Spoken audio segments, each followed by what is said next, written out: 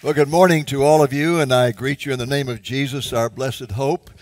Kentucky is a very special place in my heart because we have so many supporters here and because I found my wife here. In fact, somebody gave me a little magnet that I have on the refrigerator that is in the shape of the state of Kentucky, and it says, "I got lucky in Kentucky." And this church means a lot to me. I've spoken here many times. In fact, the first time I ever spoke here, a long time ago in the 80s, Bob Russell was still here, and he nearly worked me to death. I came in, I spoke 3 times, I think, on Sunday morning, Sunday night, Monday, Tuesday, and Wednesday night, and Monday, Tuesday, and Wednesday morning. He really knows how to squeeze it out of a guy. So anyway, I've been back several times since then. I love this place, and I appreciate your presence this morning, and I appreciate Hike's Point hosting this. Before I get started, I just want to introduce you to a new Bible that has just been published called the Legacy Study Bible. This is a very exciting Bible for me. I consider it one of the best on the market today. It is an updated version of the New American Standard Version, which came out in 1971, and which I consider to be the most conservative of all translations.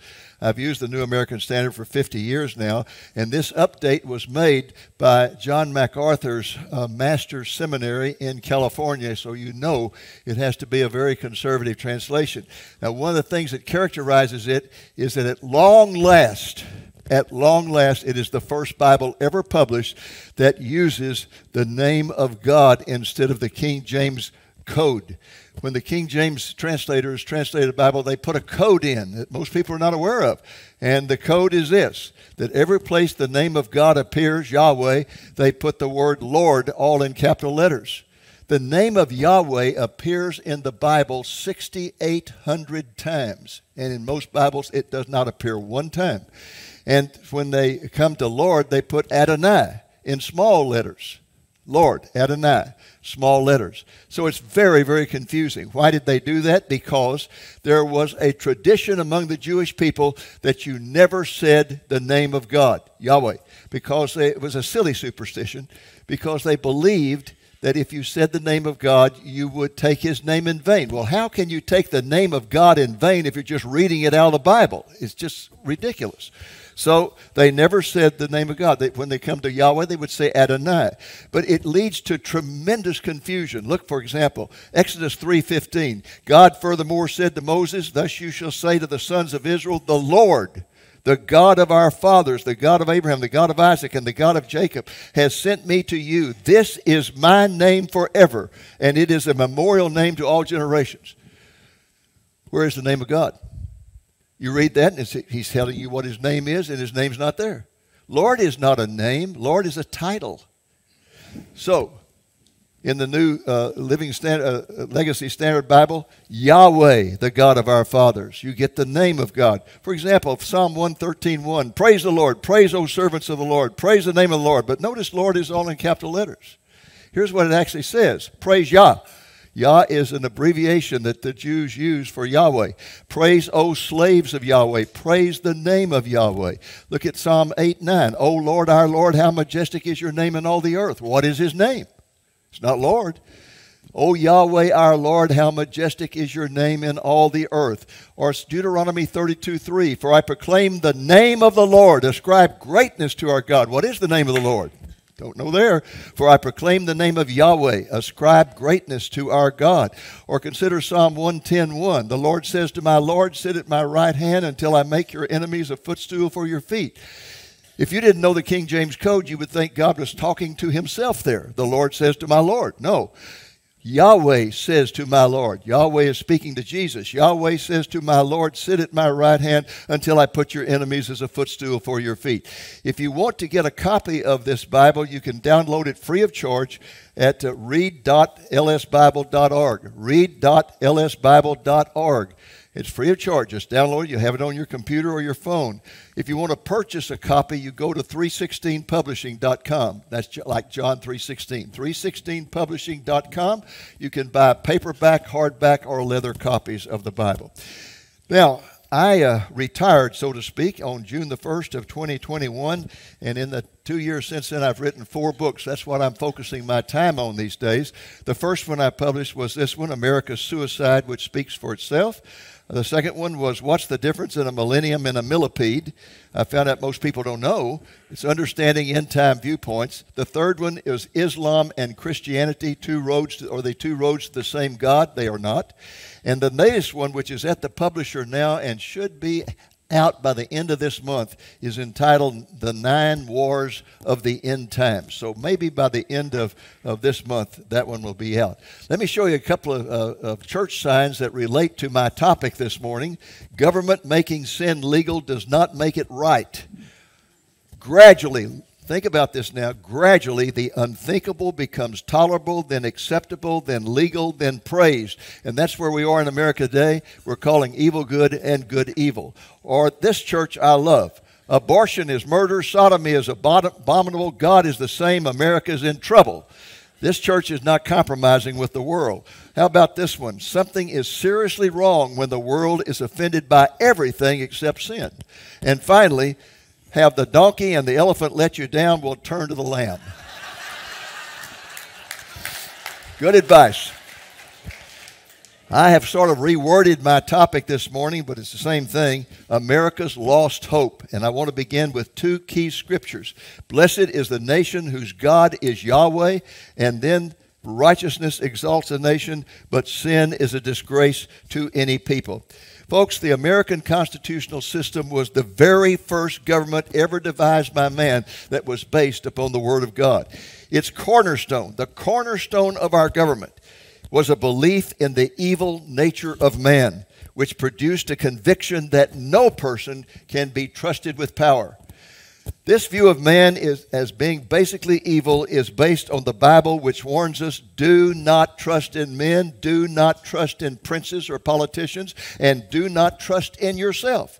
And the reason for these warnings is found in Jeremiah 17. Thus says Yahweh, cursed is the man who trusts in mankind, blessed is the man who trusts in Yahweh. Why shouldn't we trust in each other or trust in mankind or trust in politicians? Jeremiah 17 continues, the heart is more deceitful than all else and is desperately sick. Well, we are to trust only in the Lord, as Isaiah puts it in 26. The steadfast of mind you keep in perfect peace because he trusts in you. Trust in Yahweh forever, for in Yahweh himself we have an everlasting rock. Basing a government system on the belief that man's nature is corrupted and irreparable apart from the power of the Holy Spirit represented a radical departure from history. Until that time, most of mankind had always been ruled by kings who were considered to have a divine right to rule and who usually ruled like they thought they were gods. I am reminded, for example, of the children of Israel who arrived in the promised land under the leadership of Joshua.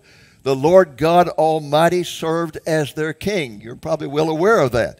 He protected them. He blessed them with freedom and with prosperity. As long as they obeyed God, as long as they obeyed him, they experienced peace and freedom.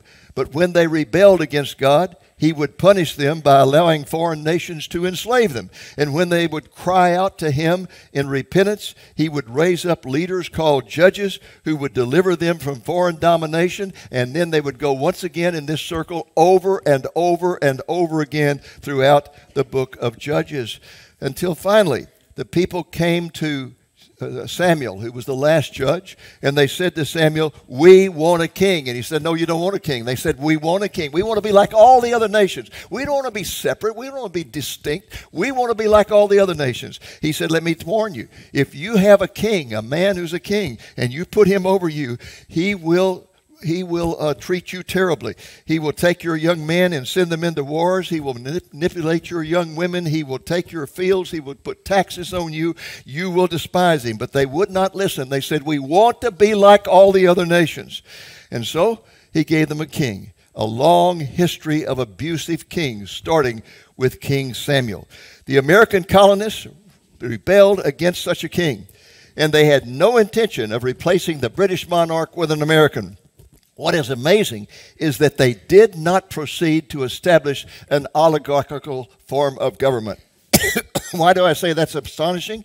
Because most of the leaders of the American Revolution were oligarchs. They were people who were landed aristocrats. But the majority of them were also Christians and devout Christians. According to our founding fathers, they did not trust anyone, even themselves. They therefore established a form of government that would limit the use of power. Equally important was their conviction that the Word of God constitutes a higher law to which all men and governments are subject, and that the fundamental rights of mankind are derived from that law and not from government. And thus, in our Declaration of Independence, Thomas Jefferson wrote, "We hold these truths to be self-evident, that all men are created equal, and they are endowed by their Creator, with certain inalienable rights, which among them are life, liberty, and the pursuit of happiness." To put it another way, our founding fathers expressly rejected the traditional philosophy of humanism. Humanism is the concept that man is basically good and capable of perfection, and that therefore those who are highly educated have a right to rule over those who are less educated. They also rejected the radical form of humanism that came to prevail in the French Revolution, which produced a reign of terror and a river of blood. This form of humanism was based on a belief in the essential goodness of the common man. And the common man is no better than the educated man. He's still a sinner. Again, because of their worldview, our founding fathers trusted absolutely no one. They did not trust monarchy. They did not trust oligarchy. They did not trust democracy, because they knew that democracy always evolves into mobocracy. And so they established what was called a representative republic with an ingenious set of checks and balances. For example, in the original government, most people are astonished at this, in the original government established by our Constitution, there was only one national official that was directly elected by the people. Only one. And that was the local congressman who was to serve for 2 years. Senators were selected by state legislatures, not by popular vote. The state legislatures selected them, and that was true until 1913, when the 17th Amendment was adopted and senators were directly elected after that. Likewise, the president was not originally selected by direct election. Instead, he was selected by voters who voted for electors. They didn't vote for the president. They voted for electors of a president. Today, all electors are selected by popular vote. Until this century, until the 20th century, the electors themselves were selected by state legislatures, not by popular vote. They were selected by state legislatures. Now they're selected by popular vote. But when you go and vote for the president, you are still voting for a group of electors who have pledged that they will vote for that particular candidate you voted for. And sometimes they don't do that. Sometimes they vote for whoever they want to. Thus, in the election, for example, of 2000, George Bush was selected as president by the Electoral College, even though his opponent, Al Gore, garnered 500,000 more votes than Bush did. The same thing was true in 2016 in the election between Donald Trump and Hillary Clinton. Trump won the Electoral College, but Hillary Clinton won 3 million more votes than he did. Our founding fathers also divided the powers of government between the federal government and the state government, and within the federal government, they divided it further. They divided it between the legislative, judicial, and executive branches. And again, this was taken directly from the Bible in Isaiah 33, where it says, "For Yahweh is our judge, Yahweh is our lawgiver, and Yahweh is our king." There you have it. The legislative and the judicial and the executive forms of government. Also, the basic rights of the people to be protected from all government intrusion were spelled out in the Constitution's Bill of Rights. Folks, the philosophical concept undergirding all the actions of our founding fathers was the belief that Christian morality was absolutely essential for both the preservation of liberty and the stability of law.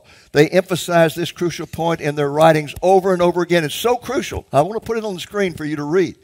The philosophical concept undergirding all the actions of our founding fathers was the belief that Christian morality was absolutely essential for both the preservation of liberty and the stability of law. And our whole constitutional system is based upon the assumption that there will always be a foundation of Christian values.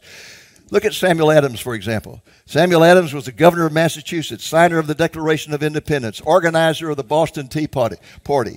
He said, "A general dissolution of principles and manners will more surely overthrow the liberties of America than the whole force of the common enemy. While the people are virtuous, they cannot be subdued. But when they lose their virtue, and we've lost it today, they will be ready to surrender their liberties to the first external or internal invader. Religion and good morals are the only solid foundation of public liberty and happiness."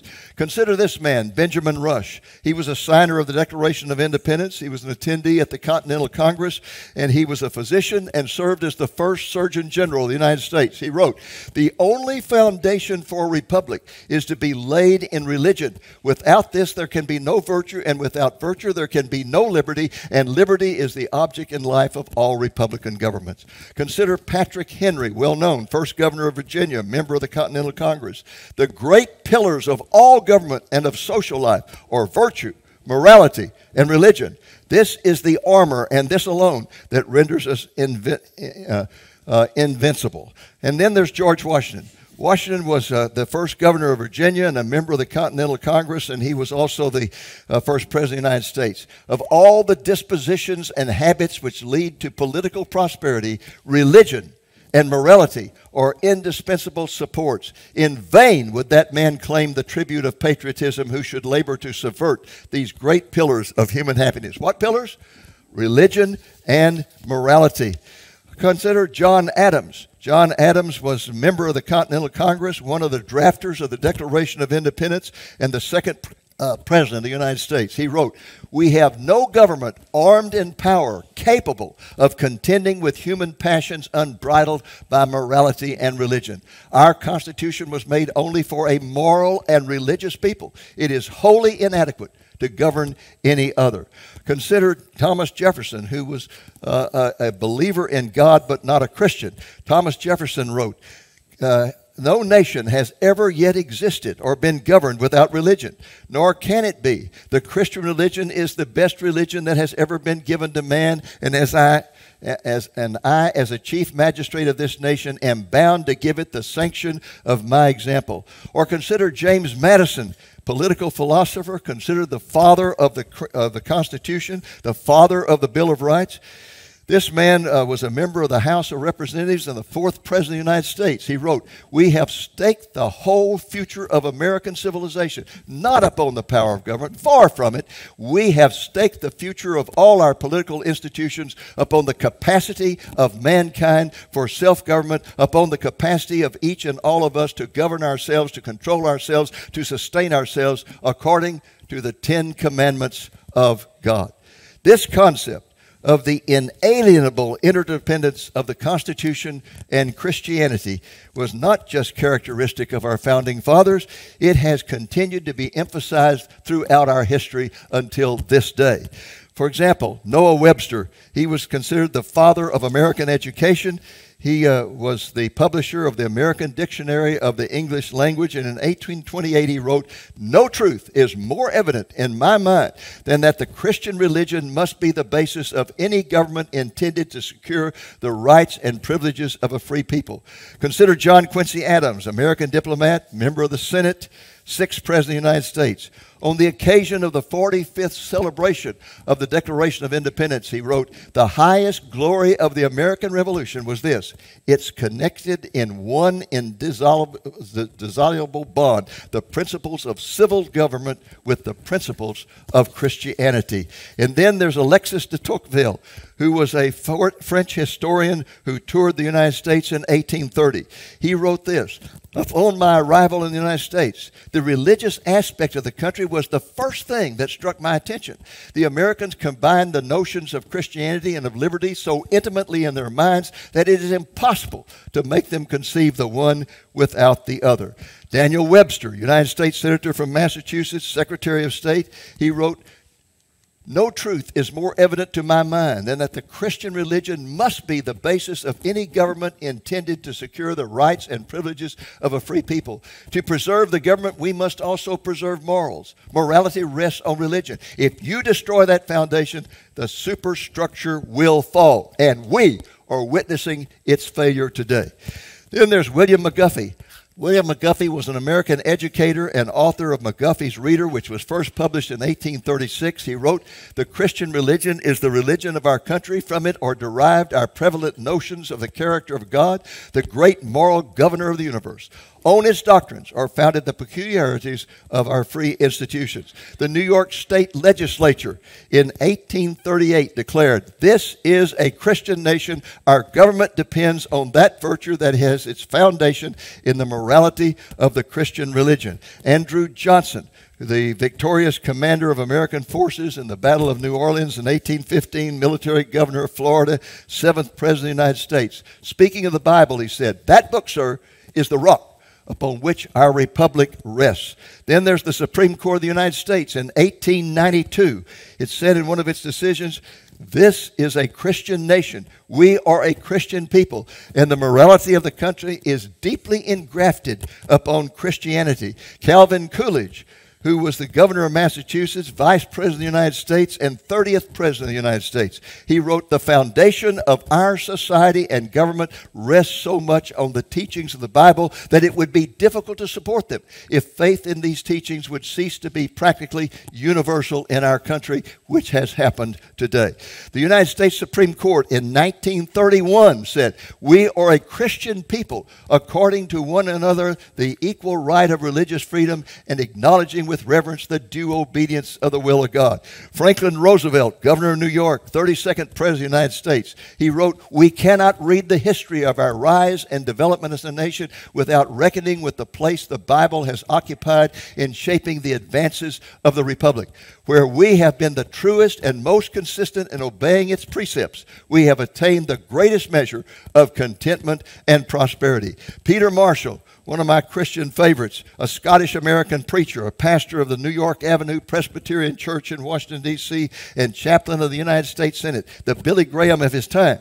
He said this, "May it ever be understood," this is in a prayer before the U.S. Senate, "may it ever be understood that our liberty is under God and we can be found nowhere else. We were born that way as the only nation on earth that came into being for the glory of God and the advancement of the Christian faith." Take Earl Warren, for example, governor of California, 14th Chief Justice of the United States. When he became Chief Justice appointed by President Eisenhower, Time magazine interviewed him. In that interview, he said something that if any justice of the Supreme Court were to say today, they would be immediately impeached. Here's what he said, "I believe no one can read the history of our country without realizing that the good book and the spirit of the Savior have from the beginning been our guiding geniuses. Whether we look to the first charter of Virginia or the charter of New England, the same objective is present, a land governed by Christian principles. I believe the entire Bill of Rights came into being because of the knowledge our forefathers had of the Bible and their belief in it. I like to believe we are living today in the spirit of the Christian religion. I like also to believe that as long as we do so, no great harm can come to this country." Eisenhower, who appointed him, said, "Without God, there can be no American form of government." He said, "Recognition of the Supreme Being is the first and most basic expression of Americanism." Ronald Reagan, governor of California and our 40th president of the United States, said, "America needs God more than God needs America. If we ever forget that we are one nation under God, then we will be one nation gone under." And then there is this man, Clay Christensen, a person you've probably never heard of. He died in 2020, in January of 2020. He was a renowned professor of business administration at Harvard University. He was considered to be the world's top management thinker. Here's what he had to say in an interview about the necessity of religion in the existence of America's form of government. Sound?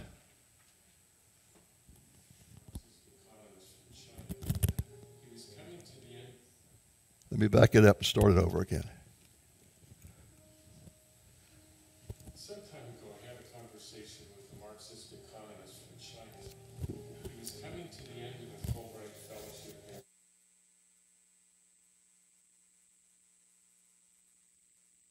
And without any hesitation, he said, yeah, I had no idea how critical religion is to the functioning of democracy.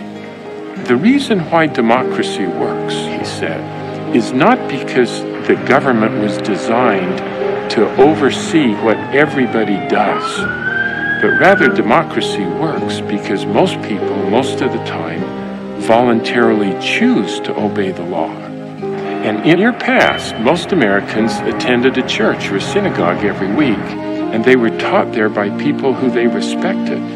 My friend went on to say that Americans followed these rules because they had come to believe that they weren't just accountable to society, they were accountable to God. My Chinese friend heightened a vague but nagging concern I've harbored inside that as religion loses its influence over the lives of Americans, what will happen to our democracy? Where are the institutions that are going to teach the next generation of Americans that they too need to voluntarily choose to obey the laws? Because if you take away religion, you can't hire enough police. I want to emphasize that very last statement. It's where we are today. If you take away religion, you can't hire enough police. Our desertion of religion and our departure from the founding principles of our nation has occurred very rapidly. It has occurred in my lifetime. I've watched our nation put the gun to its head and get ready to commit suicide. It began with the Cultural Revolution of the 1960s and has accelerated rapidly since that time. Our public schools have rejected the teaching of Christian morality, and prayer within their walls has been declared unconstitutional along with the Ten Commandments.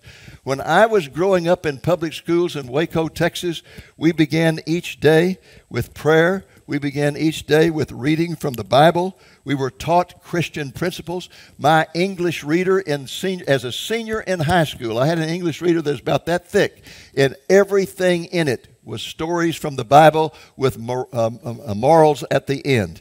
And yet it is unthinkable that such a thing could exist today.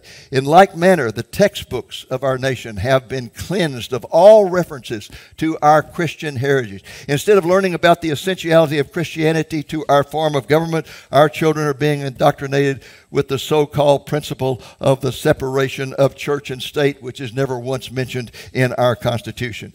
As a result, most Christians today would be amazed to learn that most of the historical facts about our Christian heritage, facts that were previously contained in American history books, have been erased from the modern textbooks. Take Christopher Columbus, for example. He is vilified in modern textbooks, and no mention is made of the true purpose of his voyage. Here's what he wrote in the log of his ship as he was crossing the Atlantic. It was the Lord who put into my mind, I could feel his hand upon me, the fact that it would be possible to sail from here, Spain, to the Indies. There is no question that the inspiration was from the Holy Spirit, because he comforted me with rays of marvelous inspiration from the Holy Scriptures. Our Lord Jesus Christ desired to perform a very obvious miracle in the voyage to the Indies to comfort me and the whole people of God. There were 56 signers of the Declaration of Independence. Nearly all of them were Christians. 24 of them were seminary graduates. 5 days after the Declaration was adopted, the Continental Congress voted to use public funds to hire military chaplains. And the Congress also ordered the importation of 20,000 Bibles for the American troops.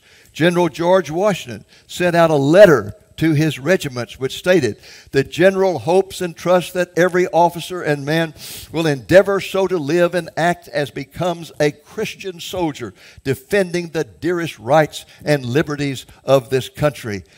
A general who sent out such a letter today would immediately be stripped of his command. Can you imagine the firestorm of criticism that would occur as a result of such a letter? Through all 50 states, all of them, without exception, all 50 states, there runs an appeal in reference to God as the creator of our liberties and the preserver of our freedoms. Here's how it's expressed in the Kentucky State Constitution. "We, the people of the Commonwealth of Kentucky, grateful to Almighty God for the civil, political, and religious liberties we enjoy, and invoking the continuance of these blessings, do ordain and establish this Constitution." The Constitution of Texas has a similar statement. Humbly invoking the blessings of Almighty God, the people of the state of Texas do ordain and establish this Constitution. The New England Primer, first published in 1690, remained the nation's most popular school textbook for more than 100 years, selling roughly 5 million copies in a nation that only had 6 million people. It was supplanted finally in 1836 by McGuffey's Reader, which was filled with biblical principles and religious instruction. It ultimately sold more than 120 million copies and was recognized in every state as a public school textbook. Almost every one of the 123 colleges and universities established in the United States had Christian origins and purposes. Truth for Christ, Christ and the church. Truth for Christ and the church was the official logo, the official motto of Harvard University. And over the years, as our society secularized, that motto was quietly changed. It was changed to Veritas, which just simply means truth. Also, students at Harvard University were told this: let every student be plainly instructed and earnestly pressed to consider well that the main end of life and studies is to know God and Jesus Christ, which is eternal life. That's what every student had to focus on when they entered Harvard when it was founded. Yale University, founded in 1701, issued this charge to its students: above all, have an eye to the great end of all your studies, which is to obtain the clearest conceptions of divine things and to lead you to a saving knowledge of God in His Son, Jesus Christ. The United States government issued Bibles to all the troops in World War II, which contained the following statement from President Franklin Roosevelt: as Commander-in-Chief, I take pleasure in commending the reading of the Bible to all who serve in the armed forces of the United States. Throughout the centuries, men of many faiths and diverse origins have found in the sacred book words of wisdom, counsel, and inspiration. It is a fountain of strength and now, as always, an aid in attaining the highest aspirations of the human soul. And on the eve of June the 6th, 1944, the eve of the D-Day invasion of Europe, Franklin Roosevelt went on the radio and he read a 6.5-minute prayer. Here's an excerpt. This day have set upon a mighty endeavor, a struggle to preserve our republic, our religion, and our civilization, and to set free a suffering humanity.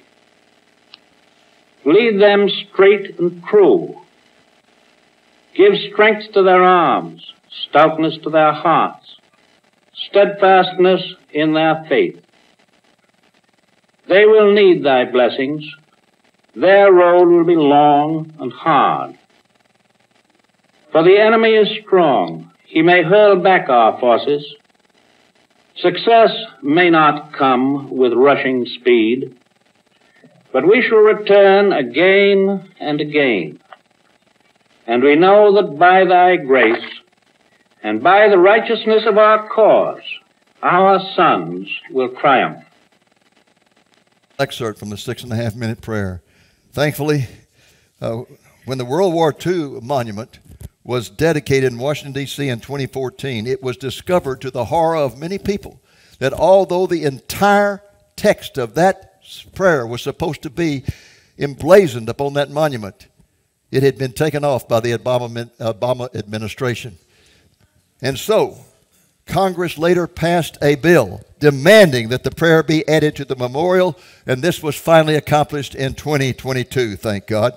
The words "under God" were not added to the Pledge of Allegiance by Congress until 1954. That's just 69 years ago. And yet today it is unthinkable that such words would be put into the Pledge of Allegiance. And furthermore, there are people who are working hard now to take them out of the Pledge of Allegiance. "In God We Trust" was not adopted as our national motto until 1956. And yet, President Obama consistently told his audiences that the national motto of the United States is "E pluribus unum," meaning from many one. Both chambers of the House and the Senate at our National Capitol building feature the inscription "In God We Trust" on their walls. Now, folks, the amazing thing the absolutely amazing thing is that this rich Christian heritage of our nation is being ignored or erased today in our schools, both on the public school level and the university level. Take, for example, this horrible book titled A People's History of the United States by Howard Zinn, a professor at Columbia University, published in 1980. It has become the leftist Bible of American history. It ignores our Christian heritage. It makes villains of our founding fathers. These so-called historians may have an overwhelmingly secular, even pagan bias. But the interesting thing is that Jewish leaders in America fully understand the importance of our Christian heritage and have spoken out strongly in behalf of it. Consider, for example, Jeff Jacoby, a columnist for the Boston Globe.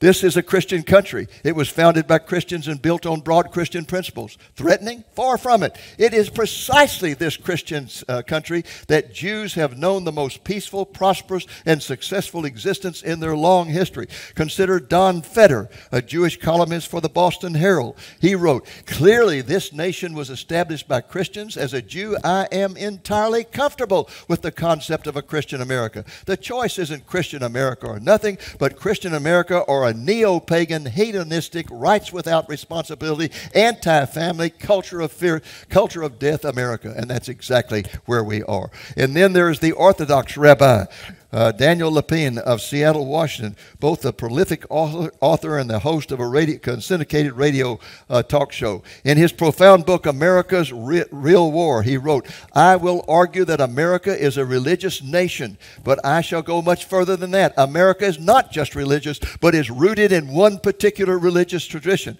As an Orthodox rabbi, I will make a compelling case for America as a Christian nation and the need for our nation to be based on Judeo-Christian ethics in order to survive." He says, "The origins, legal system, ethos, and moral sense of America are entirely Judeo-Christian," which is absolutely denied by the professors in our universities today.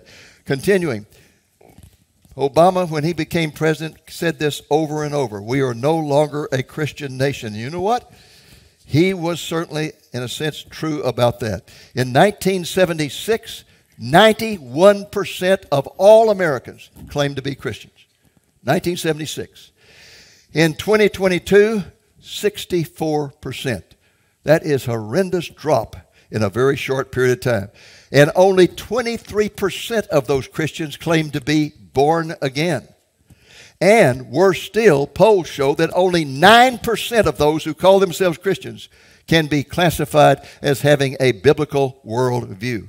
That means that most professing Christians in America today are merely just cultural Christians who are Christians in name only. But this sad fact does not negate the historical evidence that our founding fathers established this nation on Christian principles, and that those principles will serve as the basis of our constitutional structure and laws. The problem, of course, is that increasingly today, our society and government are becoming dominated by secularists who are determined to cut America away from its Judeo-Christian foundation. They have a classic European-style humanistic worldview that despises Christianity, despises capitalism, and the result is that freedom is endangered. We have become a secular, pagan society devoid of values that contribute to virtue and civility, and the amazing thing that it has happened so fast. The hope we have always had about the future has dissipated because we are now a nation that has forgotten God. A nation that has forgotten God. When Alexander Solzhenitsyn came to this nation, after he was kicked out of the Soviet Union, he went to Harvard University to speak, and they received him as a conquering hero. And when he finished his speech, he had been booed throughout, and he left a pariah. You know why? Because he said, America is on the same track as Russia. He said, I asked my forefathers over and over, why did we suffer 70 years under Stalin, 70 years under communism? And the answer was always the same, he said. We forgot God. And he said, that's exactly where America is today. And that was back in the 1970s. You are forgetting about God. And the result is that we are a deeply divided, fractured nation. Remember the words of Jesus in Matthew, a nation divided against itself cannot stand. As I said before, our rapid decline began with the Cultural Revolution in the 1960s. It's resulted in an epidemic of immorality and violence. We now spend more money each year on gambling than we do on food.